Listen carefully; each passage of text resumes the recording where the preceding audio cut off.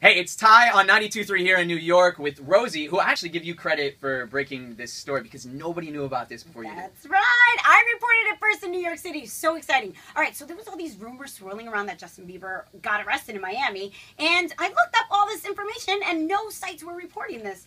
But we found out through all these sources, and believe it or not, social media, and we reported that Justin Bieber was arrested, in fact, this morning in Miami. Yeah, he was driving under the influence for one thing. He was drag racing in a rented Lamborghini.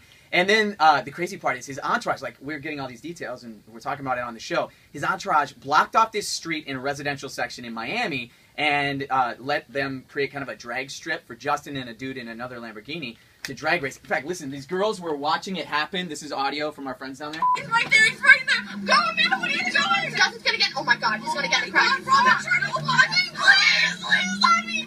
Oh my God, Justin just got pulled over. Justin got pulled over. Oh my God, Justin got pulled over. Oh my God. That's as it's happening. It's crazy. I love it. More news is coming. We talked to my dad, who was a police officer for over 20 years, and he was like, man, reckless driving on top of DUI. And now we're finding out Justin actually resisted arrest. Non-violently, but did resist arrest. He's kind of like out of it and dazed and had his hands in his pocket as he got arrested. More details. Yeah. He was also with a stripper.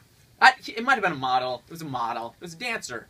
But anyway, my dad was saying he could probably get out of this somehow, so you know he's going to because he's a celeb. But a lot of people see felony charges and they go to jail for a long time over this. So If details they keep coming. let him get away with this, I can't.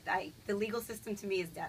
I can't believe it. Biebers, go ahead and tweet at WNOW-FM or leave some comments below about what you think's going down with the Bieber arrest. And if you want more, we're talking more on 92.3.